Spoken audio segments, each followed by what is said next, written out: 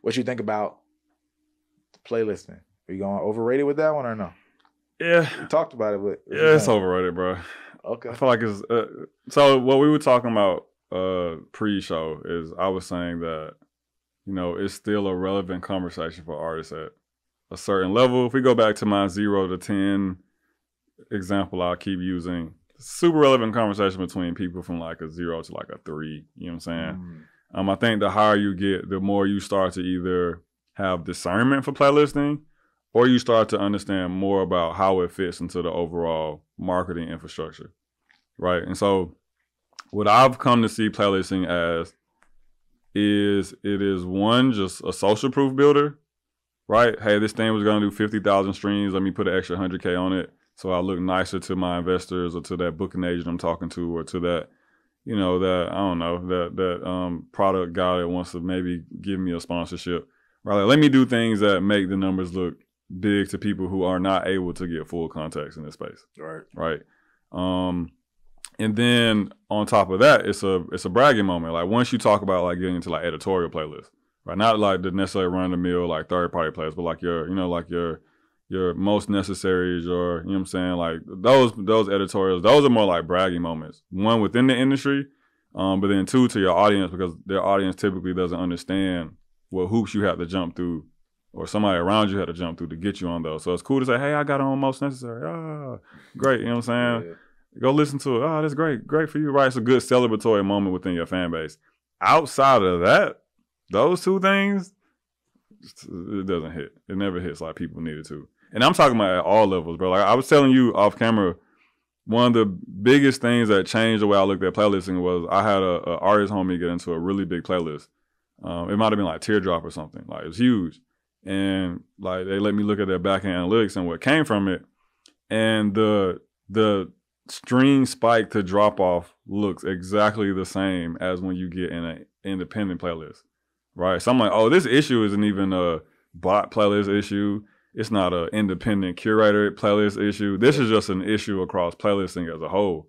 You know, because like Teardrop is a massive playlist. You know what I'm saying? It's a pretty big playlist, especially in that space. So it's like you literally can see it, the spike, and then the curve drop off, and then it's back to probably just his core audience. Maybe a small bump in the floor from like, you know, new people coming from it, but for the most part, like it didn't go back to, things didn't go back to like, you know, exactly as they were before the playlist, but like the increase in the floor was like very like small compared to like what they saw during the spike.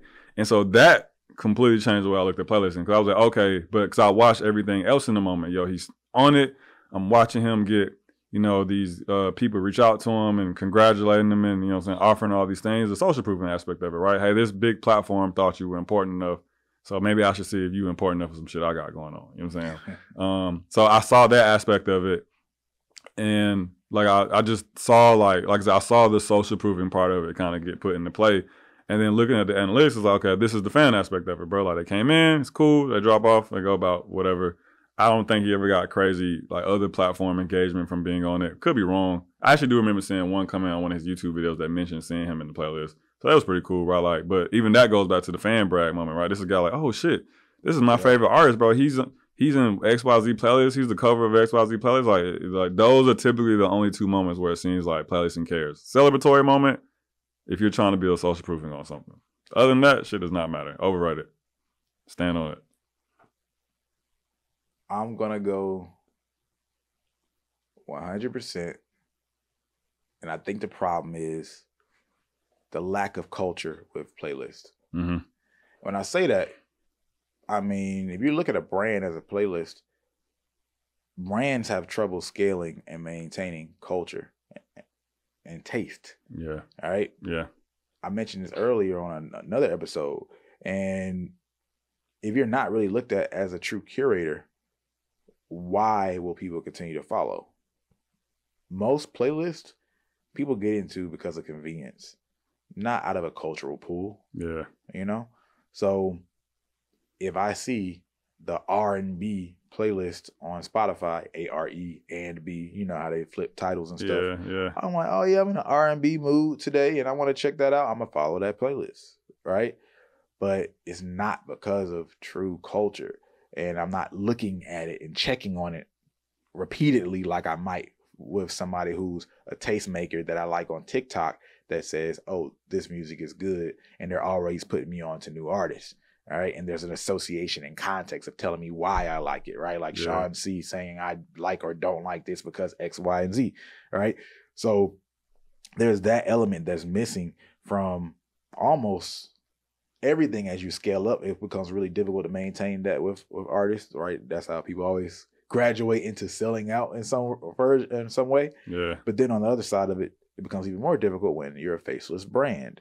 All right, so you're really a graphic. That's what you are to me on Spotify. Let me take a quick second to say, if you're an artist trying to blow your music up, or if you're a manager, a music professional in general, trying to help an artist blow their music up, I have something that's a game changer for you, and it's completely free. As you may know, we've helped multiple artists go from 0 to hundreds of thousands of streams. We've helped multiple artists go from hundreds of thousands to millions of streams, chart on Billboard, go viral, all of that stuff. And we've now made the way we've branded multiple artists and helped them go viral completely free, step by step, in Brandman Network. All you have to do is check out brandmannetwork.com. You apply. It's completely free. But the thing is, we're not going to let everybody in forever. So the faster you apply, the better your chance of getting accepted. Brandmannetwork.com. Check it out. Back to the video. Yeah. I don't really know anything about you anywhere else. I probably don't even follow you on Instagram, anything else like that. There's no lifestyle I associate. It's just a fucking graphic. Yeah. Right? So why am I going to keep checking up on this playlist? So it makes it difficult. And if you talk about these editorial playlists, you look at the benefit on Spotify side, the benefit is there for people to continue to go to the playlist because it's like, yo, this playlist is really powerful. So we can keep churning and adding to this playlist and focusing on building this playlist because it's bringing us more activity on the platform, and that's exactly what we want. However, Spotify finds benefit in that, but they aren't limited to benefit from just that. What if that doesn't work? What if that's too hard? What does Spotify also get benefit from? Well, you following another playlist on the platform, right? So yeah, there was this general R&B playlist, but now it's Valentine's. So I'm just going to pop up this Valentine's Day photo, and it's going to have some other same artist possibly, and you're going to follow that playlist, and it's still my playlist, and I'm still getting the listenership, right? So I don't really care as much about building a culture around a single playlist. Spotify is in constant sales mode, right? That's why they're always changing the covers, right? Changing these names with something clever to constantly attract you in, because they know the user can get a little lazy and they're going to find the thing that pulls their attention in at the moment. Yeah. So they have to recapture your attention again and again, refreshing these headlines. That's what you see now on Netflix and these other platforms too, where they'll have 5, 6 different covers. It's like, oh, okay, he's seen this cover like 5 times. Let him see a different character and think it's a different movie for a second. Yeah. You know what I mean? Because we're still going to get the benefit as long as you stream, period. Yeah. You know? Yeah. So that culture isn't there, which makes me think the stronger culture I've seen around a Spotify playlist editorial specifically was the RapCaviar. Yeah. That was what I was aware of, right? Even I feel like it's kind of weakened. And that was what I was about to ask you. What is your insight or thought on the power of RapCaviar today versus what it was before? Yeah, I never thought about this before, but just thought about it because of what you said about the faceless brand thing. Yeah. At the time when RapCaviar was really popping was when what's his name? Tuma Basa was the one running it. Oh. And he was the one like Spotify curator that we like knew was over it, right? You were right. And then he leaves and then it goes back to every playlist on Spotify is faceless now. Yeah. You know what I'm saying? So I think that's what happened. You are right. Yeah. Now, of course, a lot of the consumers don't necessarily know who Tuma is, but he was such a strong face in the industry, built up, you know, people, he had so much face card in the industry that 100% he was a curator and influencer within the industry that in many ways influenced the outer industry. Yeah, it's the same way with, what was it, Carl, Sherry, and Apple? And now he's at Spotify now, right? I think so, yeah. So it was like that. It was like these were the 2 playlist brands where I could go find the person that made it and like follow them on Instagram or meet them at a conference, right? Versus like today, I don't know who updates Teardrop. You know what I'm saying? I don't know who updates Most Necessary and maybe some intern. You know what I'm saying? But we'll never know. And so yeah, I think that's what kind of killed it off. Is like that cultural tie just kind of like fell by the wayside because they were like artists want to partner with a person, not an entity. You know what I'm saying? People want to partner. Yeah, people want to partner with people. Yeah, exactly. Yeah. Like be able to have a face attached to it.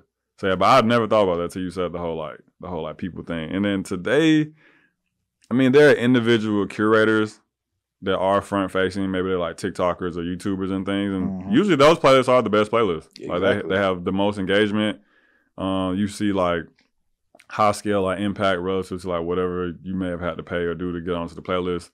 You can see the impact carry over into their audience, right? So you could very much so hit a TikToker for a promo post on their page, get in their playlist, and then see the effect that that whole line is having on that fan that found you from them. Yeah. I saw your post when his playlist listened to it. I thought this shit was fire, and boom, I'm back, right? And so I do think like playlisting still has its place in music. Like, I do think if we could literally graph out all of the music marketing things you could do, like I would put it on there. I do think there's a time when it makes sense. I just think for most rising artists, it doesn't make sense. One, because you probably are not getting on the playlist that can have that type of impact for you. And then two, the biggest one to me is that it fucks up the rest of your marketing infrastructure build. Because now you're getting all this traffic in so fast from this like relatively unreliable source that you can't accurately fine tune like the other parts of your machine, right? It's like we had a campaign once where I remember we were building out the artist ad funnel, nothing crazy, maybe like a $500 ad budget. And then, you know, in the beginning, it's easy to see because like you got 0 streams and you go to doing 100 streams a day. It's very clear to see like where that's coming from, right? Yep. But then the artist gets into a playlist and then that shit jumps up to doing 10,000 streams a day. And now I can't see where the ad funnel is having an impact, right? I can't see where my influencer strategy is having an impact. I can't see where my content strategy is having an impact because you overrided it with all this playlisting traffic.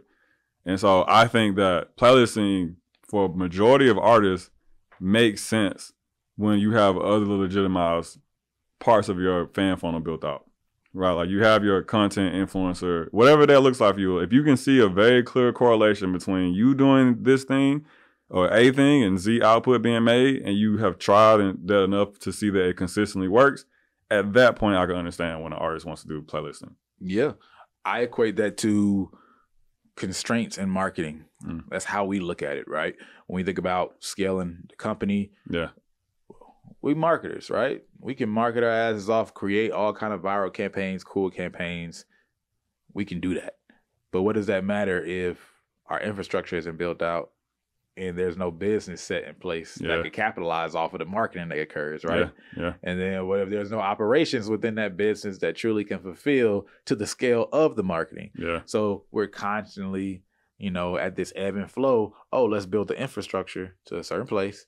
And then we can scale using all types of tactics. Playlisting would fall as a part of that, like one of the top layers of scale in what your analogy is, right? Yeah. Because you have your infrastructure, just enough in place, the initial marketing, and then you have the marketing that's like, I'm going to go bigger. Yeah. Right. But when you think about those tiers, it's always starting with, well, hey, do I have enough infrastructure in place?